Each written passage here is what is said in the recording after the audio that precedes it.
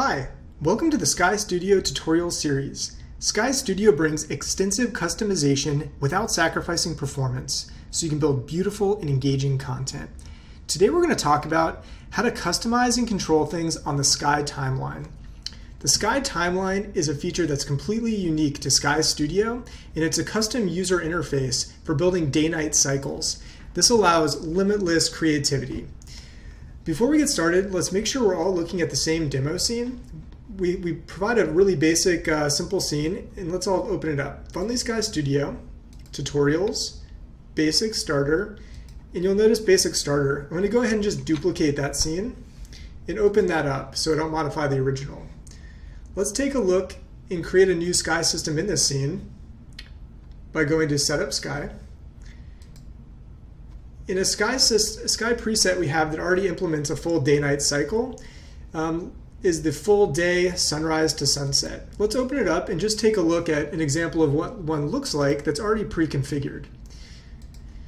So you'll notice in here we have a sky that's already installed, and on our sky system controller, if we enable automatic time increment, we can hit play.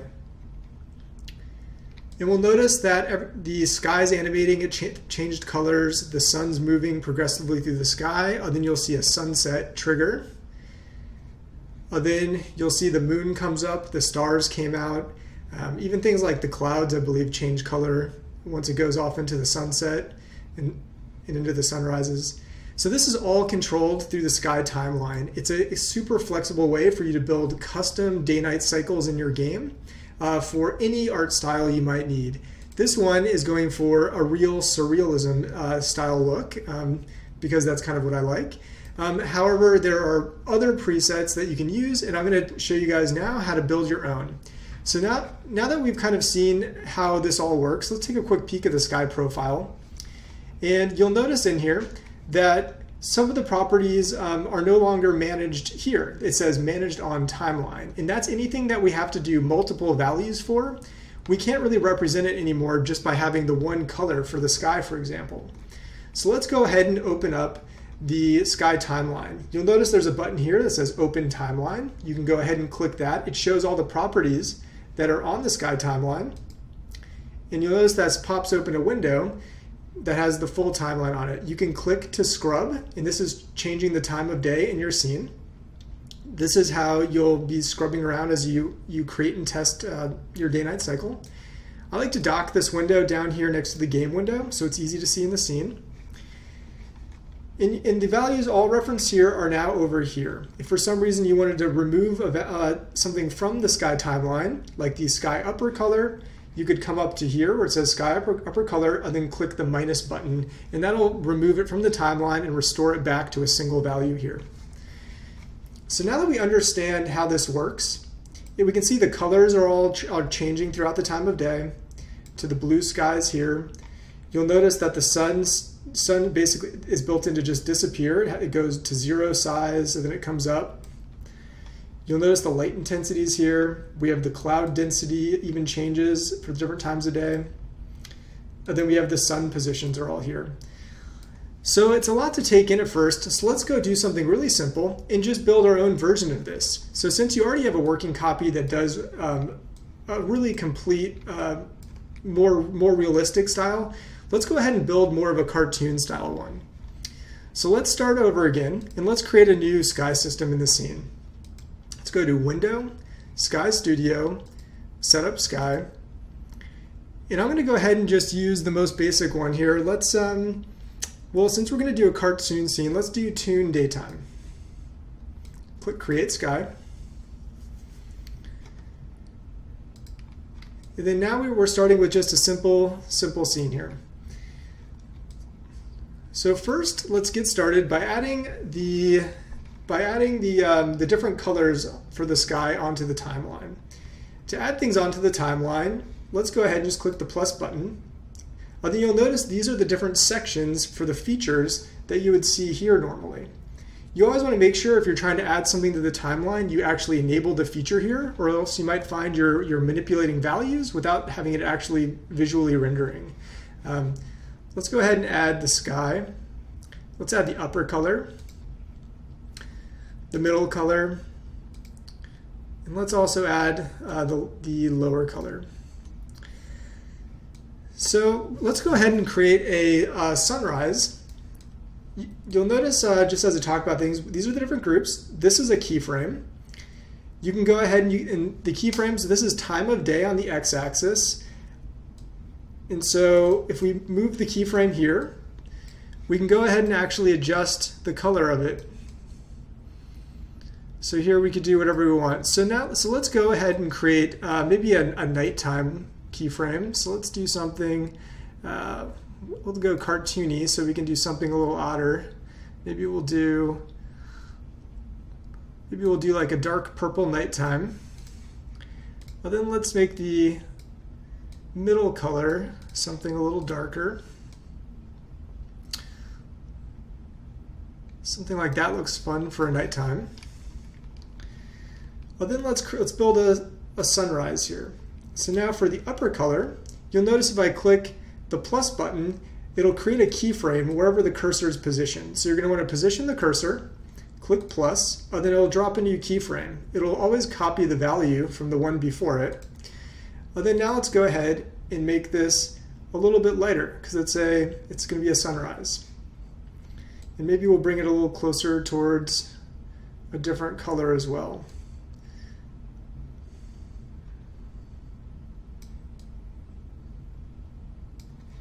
Maybe something like that. And then for the middle color, let's go ahead and just start lightening this up a little bit. Do something like that.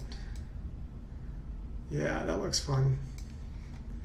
So now you'll notice as you drag the cursor, there's a transition between these different colors now.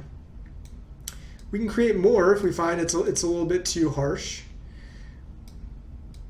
And we can add some intermediate steps. For the sake of keeping the tutorial video short, I'm just going to keep going here.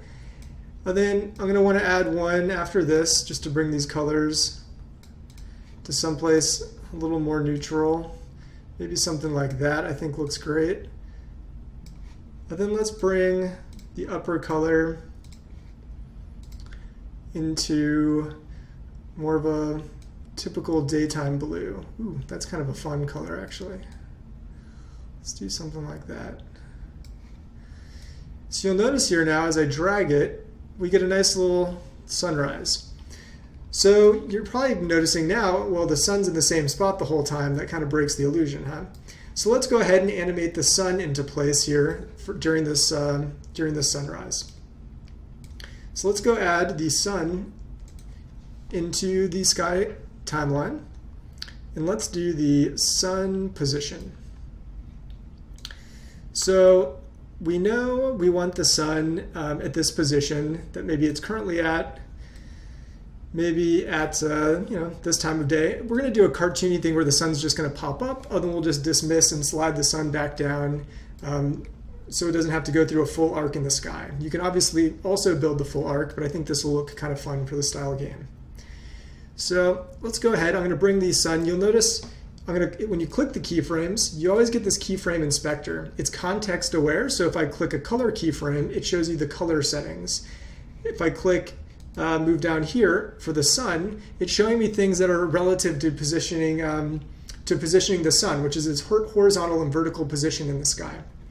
So I'm going to go ahead and just pull the sun down a little bit. I feel like I'm going to keep it maybe a little bit down low, just kind of, let's take a look in the game view here. I'm going to bring it, just keep it down low, just for the sake of keeping everything in view for the video. Then I'm going to put a keyframe right before it, where I'll hide the sun. And that'll be just by reducing the vertical position down. Let's bring it down here to where you can't see it. So you'll notice now we have a little thing where it pops up. And you'll notice here as I drag forward, it starts sliding down again, and that's because it's interpolating all the way back, looping around, and trying to get back to this value again. So what you're going to want to do is, for the length of the daytime, for all of these things in the scene really, you're going to want to go ahead and click and extend out the day. So you're going to want to click plus, and this drags out the blue, so it's a steady blue. You're going to want to drag out this color. The lower color, it's white the whole time, that looks fine. But then over here, you're going to want to click plus button, and that's going to see how it keeps the value the same, because it always copies the position, any keyframe value from the other one. It clones the previous keyframe. Then now let's go ahead and have the sun set on the other side of this. And so we need to put the colors in, but we can do that next actually. Let's go ahead and do here, and then we'll pull the vertical position back down. So you'll notice the sun pops down and pops up. So if we play this, we get a little sunrise, we get a blue day. I'm going to change the middle color in the day to maybe white. And you'll notice you just get a nice cross blend slowly from that yellow color into that. Then you'll notice the sun's going to slide down, and we got to do a sunset here now. So let's go here, click the group, add a keyframe, and then let's move this into, let's do something nice and vibrant. That's kind of fun. And then let's add a keyframe up here.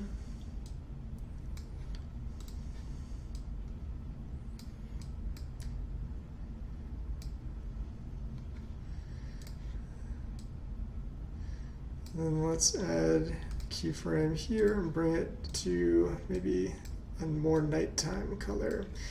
Oh yeah, so you oftentimes want to match the color here with over there, and so there's a couple neat little tricks to be able to do that. Well, you obviously can go and just copy the color value, but a trick I use a lot when I'm working around with colors in here is you can kind of use the fact that that when you create a keyframe, it'll always copy the keyframe that's behind it. So if I go ahead and move the cursor here in the middle, click plus, it copies that color, and I'm just going to drag that keyframe over here. You'll notice it'll just jump over them all. And then this one, I'm just going to go ahead and delete that other keyframe. And you'll notice now we can go back, and it's that same color that it's going to end up being over here. And so you get a seamless transition all the way through. And I'm going to do the same thing with this keyframe right here. I'm going to go into the middle, I'm going to click the plus button, it's going to copy that color, and then I'm just going to slide it down over here. And you'll notice now we have a nice transition. If we go ahead, we could also add in a moon here as well. So as the sun goes down, let's make the moon pop up. We're going to go hit the plus. Well, first you got to enable the moon. So let's go to Features in the Sky Profile and click Enabling the Moon. And you'll see it's right there ready for us. And let's add it to the timeline. Moon's position. And since the cursor is right here, that's where our new keyframe is going to be created. So let's go ahead and click the plus button. I'm going to move it. I can still see the top of it here, so I want to actually just hide it a little bit more. So let's move its vertical positioning down. Well, then let's create a keyframe right here where we're going to bring it up.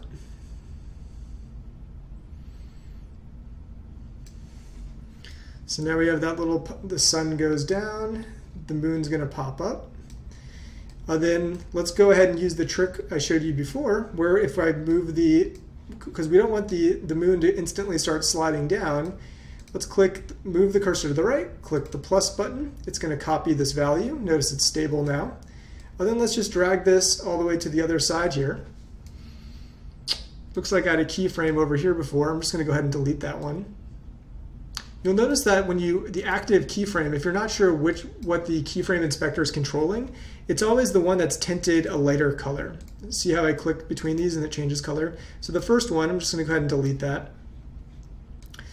Then now it's the position. Then let's see where we need to dismiss the moon before the sun starts coming up. So we got to do it before here.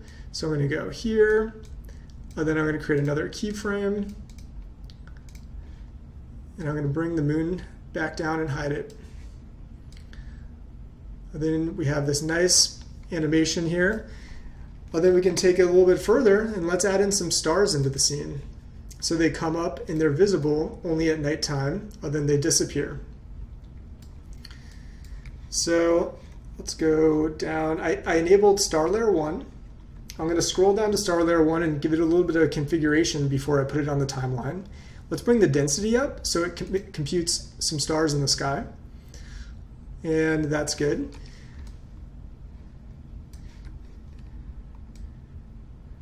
And yeah, I'm going to make the stars kind of big. Since it's a cartoon style, they don't need to be realistically speckled and small. Well, then let's go ahead and add the stars onto the timeline. So let's go to star layer 1. And a common misconception is to try to add the density to the timeline. The density of the stars is heavily pre-optimized. It's a performance boost for how Sky Studio works. And so you actually we don't actually allow you to modify that specific value on the timeline. If you want to animate the stars in and out, the way you do that is by animating the star's size. So you take its size from 0 to whatever its value, target value is that you want it to be. This actually works out kind of perfect because in reality, this density of the stars isn't changing between day and night. It's just the visibility of them as the lighting changes. So let's go ahead and add the star 1 size onto the timeline. Then you'll notice now we have a different type of control. Before we were working with all colors and positions, and now we're working with a numeric value. So the X is time, and then the Y-axis on this control is going to end up being the value between its minimum and maximum value. So let's go ahead and we already have it configured to a size we like here. So I'm going to go ahead and drop a keyframe there. It's going to pin down that value.